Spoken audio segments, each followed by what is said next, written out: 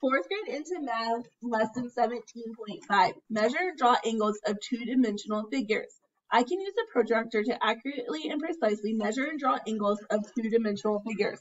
Step it out. Number 1. Sean looks at the instructions for building a castle model. There is a small tower at the corner of the model called a turret. Sean needs to measure the angles of an opening in the turret. How can he find the measure of the angles? So they want us to measure angle ABC. Okay, so place the center point of the protractor on the vertex of angle ABC. So I'm going to take my protractor and line it up just like they showed me. Okay, and so our protractor, the center point is on the very bottom, right, guys? So then you're going to align the bottom with BC, right, guys? Okay. And then find where BA comes across. Where does BA come across? What degree? 90 degrees. Okay. And then to denote that on our angle, they put a little what? A little box, right? To say that that was 90 degrees. Okay. Now they want you to turn your protractor and measure the angle of BAC. So they want you to measure the angle of this, and then they want you to do ACB. And so you're going to turn your page and do that. Okay, so we turned our page and we got the different angles. What was angle BAC? 45 degrees. So I would mark it with the curved line and then put 45 degrees. What was the angle of C? 45 degrees. And what did we said? When you add up all the measures of a triangle, you get how many degrees? 180. So 45 plus 45 is 90, plus another 90 is 180 degrees. Step it out. Number 2. Shonda's architectural plans for the Science Museum's main entrance will include a trapezoid-shaped window with two 75-degree angles. How can Shonda draw angles of a given measure to form a trapezoid? Okay, so she placed the center point of the protractor at O, and then she aligned it and drew a straight line, correct? Okay, and that straight line was ON, all right? Now she needs to take her protractor and she needs to go across. So she's going to line this up again. So you need to line your protractor up, okay? And then she's going to go across what? 75 degrees, which 75 degrees is right here. So really what you need to do is you need to make a little tack mark at 75, at 75 degrees,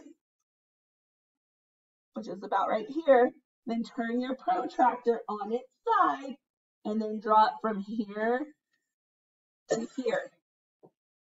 And then that is letter what? What letter is that? Letter L. Okay.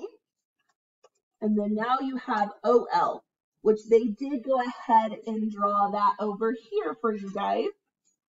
Okay. Then they want you to label what?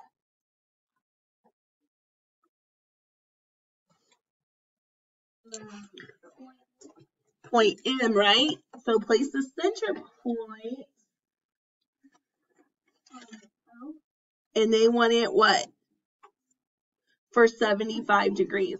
So then I place my protractor over here, and then I have to mark it at 75 degrees, which would be about right here. Then take my protractor and draw a straight line from here to here. And then I said this was M. And then I connect my points. Okay, so we took our protractor and we used our straight edge and we drew a line from here to here. Okay. Then we used our protractor and we had about 130 over here. So we took our straight line and connected that. Then we came over here and used our protractor and found a 50-degree angle and put a little dot. Then used our protractor and used the straight edge to come across. And then we also drew our other slanted line. This was 130 degrees, and this was 50 degrees. On your own, number 2, use tools. The main entrance of the Science Museum will have a window in the shape of a parallelogram. The window must have an angle that measures 40 degrees. Use a protractor to find the measure of the angles and determine which window the Science Museum would use. Okay, so I'm going to set my protractor on here at point C, okay, because that's what they want is point C, right? So I'm going to put my 0 degrees at point C. And then what am I going to run point C along? My straight edge along B, right? Okay, where did D come out to?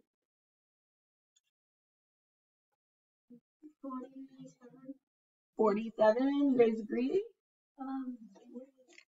Yeah.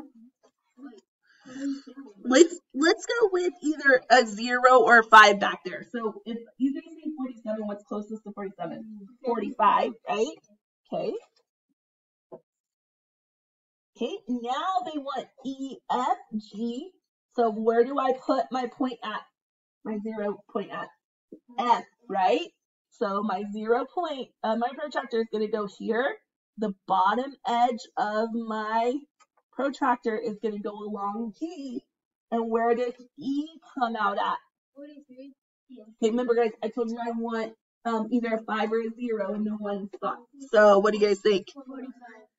This one's actually a little bit less than that, and it's what? 40 degrees. Okay, so if they want to use more of an angle of 40 degrees, which one should they use? Window 2 or window 1?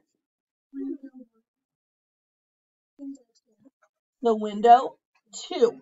Okay, number 3, model with mathematics. Mateus draws building plans for a greenhouse. Use a protractor to find the angle measures of the trapezoid. Write an equation to find the sum of the angles of the measures. Okay, so measure of angle E. Okay, so after using our protractor, we found measure of angle E to be 70 degrees, F to be 90 degrees, G to be 90 degrees, H to be 145 degrees, and then we did 70 plus 90 plus 90 plus 145, and we got that to equal 395 degrees.